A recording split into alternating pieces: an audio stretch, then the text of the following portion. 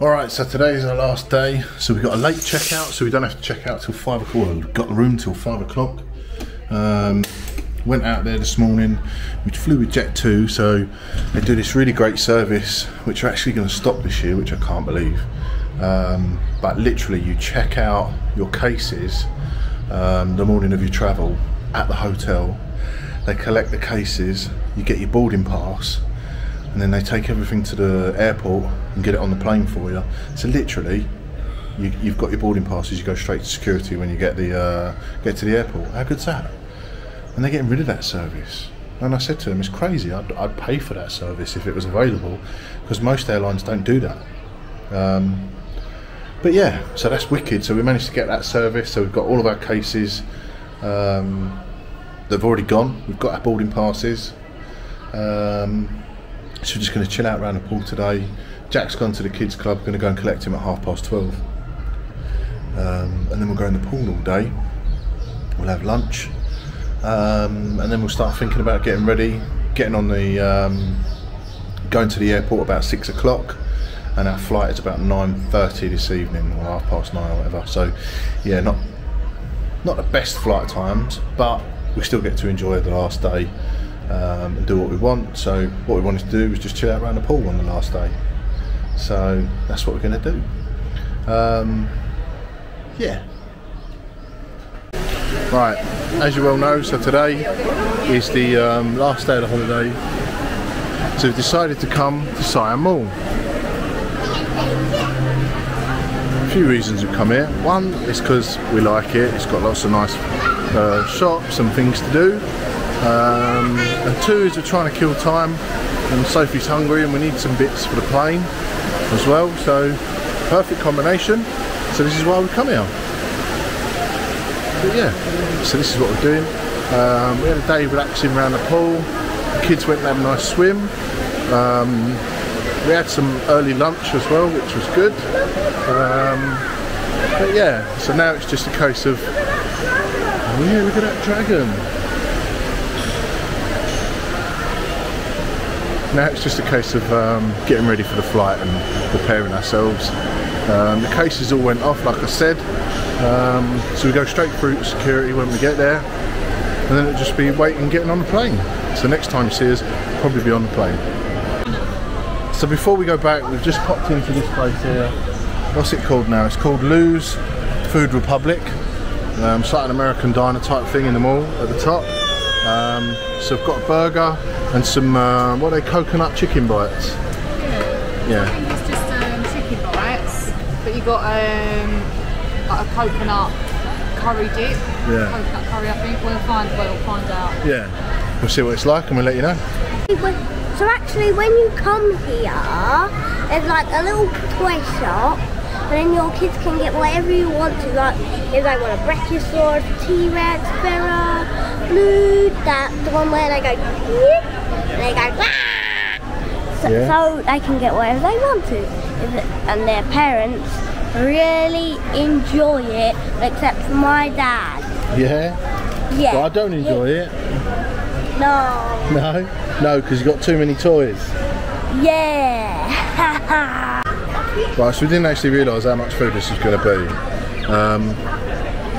Let me show you. So all of this, I mean it was 26 quid, so it weren't cheap, but I've got a proper burger. Look at that. You can see the all in there. Look at that. Yeah, mate. Sauces, coconut, chicken dippers, but yeah, look, you can see, massive. Madness. You're going to finish all that? Yeah. Well, let's go. So, what did you think of that then? Not nice at all. Anyway, we have got some nice nuggets there. Jack's happy with them. The chips are, I don't know, burnt, but like soggy and greasy. Yeah, soggy, greasy, but they don't taste hard, nice. I don't know, weird. The chicken nuggets are dry, hard, dry. Yeah. Just not nice. Okay. Like they're a little soggy, dry. So my burger was okay, just a regular burger really, nothing to shout home about. But I ate the whole thing because I was hungry. So, Yeah, but yeah. you're definitely hungry. Right, see you at the airport. Alright, so we're here at the car return in Tenerife South Airport. So yeah, like I said, we did auto reasonable. All you got to do is find your parking space, or anywhere you can, put your car in it, and then take your keys back to the car. Like the kiosk, which is just there. And then go in, get on the plane. We're in the airport, I'm just going through duty free into the terminal. They're all much of a much, these duty frees, aren't they? So rubbish. All for drunkards. It's all like designed to make you think, oh, you're missing out. You know, oh, I want to get this, I want to get that. Yeah, got to get this, got to get that. Oh, that's a flip flop jack. Last minute purchases that you could have got cheaper in the country anyway. And